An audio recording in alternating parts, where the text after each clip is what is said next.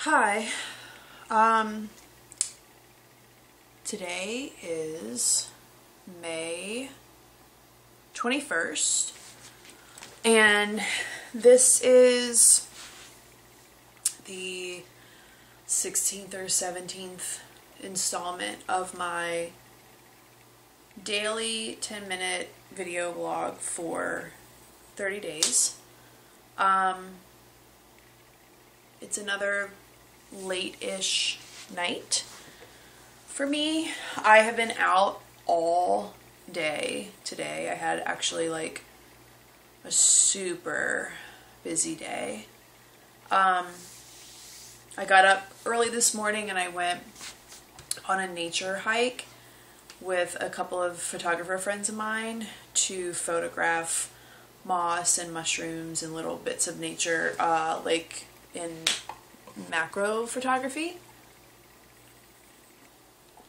And then I went to the grocery store, and then I came home and put all that stuff away, and then I went to this fundraiser at Texas Beach Skate Park that was to raise funds for a ramp that's being built. Not at that park, but that's just where the fundraiser is being held.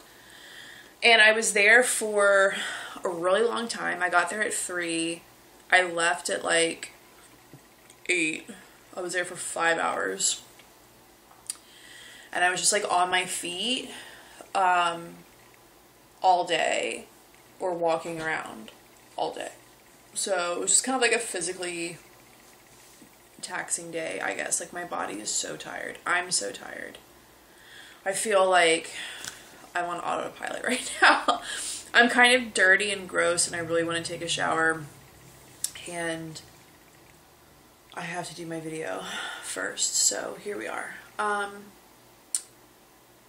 One interesting thing that came up today, and like, I honestly don't even know if I have the brain capacity right now to fully flesh out this concept, and so like I might even have to come back to this. But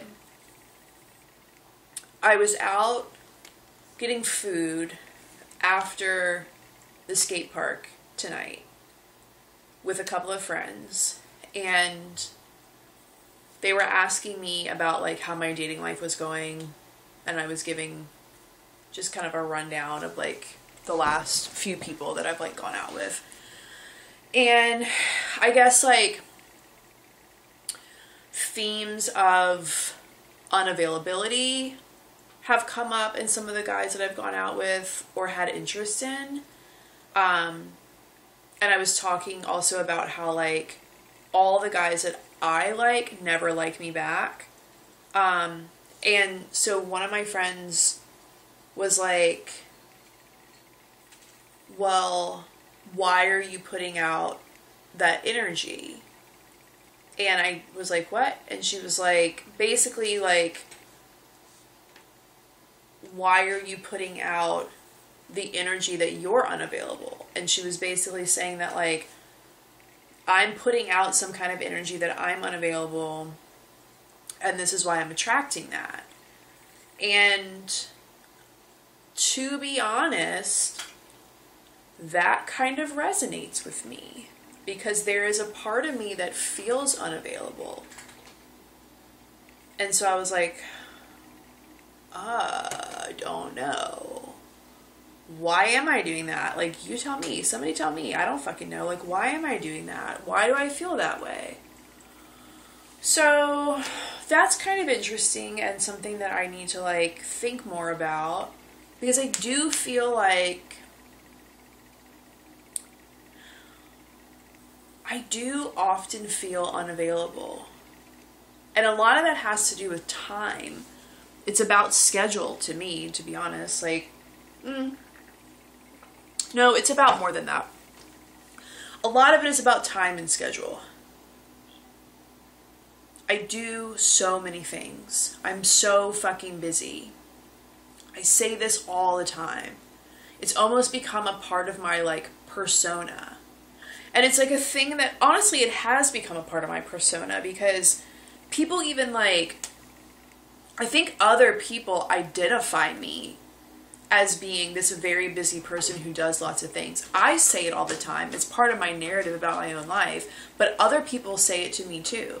People are constantly saying to me, you do so many things. You're always working on so much stuff. You do so much stuff. Like, people say this shit to me all the time. And I feel that way too. So it's like, it's almost become a part of who I am. A part of my, like, identity markers, like things about me that like mark who I am to other people, how other people like identify me. So does that translate as unavailability? Probably. I don't know. On one hand, it's like, I guess you could say that the right person would be like attracted to that because they would think, you know, they would be like interested in the fact that I do so much stuff or whatever. But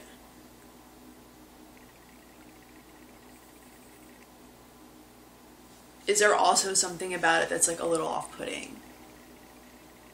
I don't know. But also, like, I think, even aside from how other people interpret it, like, I feel unavailable a lot of the times because I'm so busy. And then the other part, too, is that I feel unavailable in other ways, too. Like, I think that there's a part of me that, like, against my own best efforts, has become a little bit cynical and a little bit jaded. And there's a part of me that sort of feels like I probably won't ever meet someone for real. I'll probably meet lots of someones that aren't for real. And there's a part of me that feels like this idea that I have in my head that maybe I could meet like a person that I commit myself to and live out the rest of my days with, which is a thing that I feel like I want. I feel like that's not a thing that will ever happen for me. And I think that, like, maybe I feel unavailable in the sense that I've built my life up around this concept that I don't actually think that this thing that I want will ever happen for me. She was saying stuff like, well, is your bed against the wall? Do you have a nightstand on either side of your bed? And I said, I do actually have a nightstand on either side of my bed. And we laughed about it because I was like, but, like, there's a bunch of my shit in both nightstands. And we were just kind of like laughing about like the space or the room for somebody or like whatever. But like, because my nightstands are full of drawers and they're full of things like my sunglasses and like my hankies and like just like weird shit that I'm like, no, I can't. That's what lives there. But anyway, you had to be there. But anyway,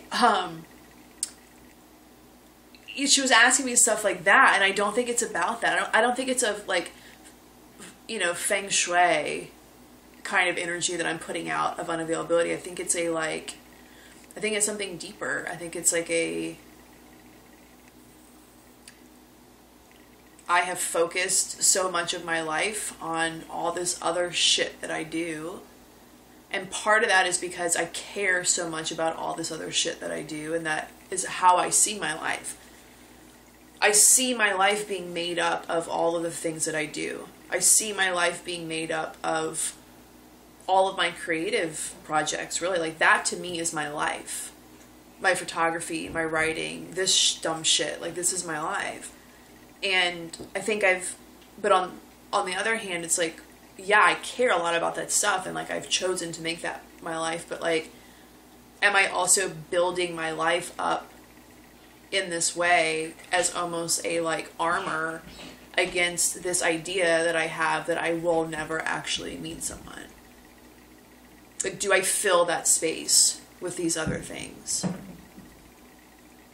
because of this like idea that I have that it's not going to happen anyway?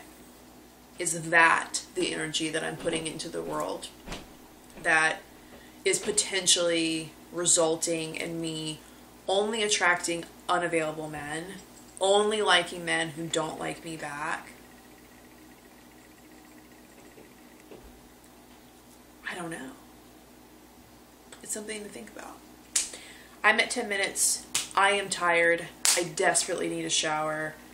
Thank you for watching. Surf's up.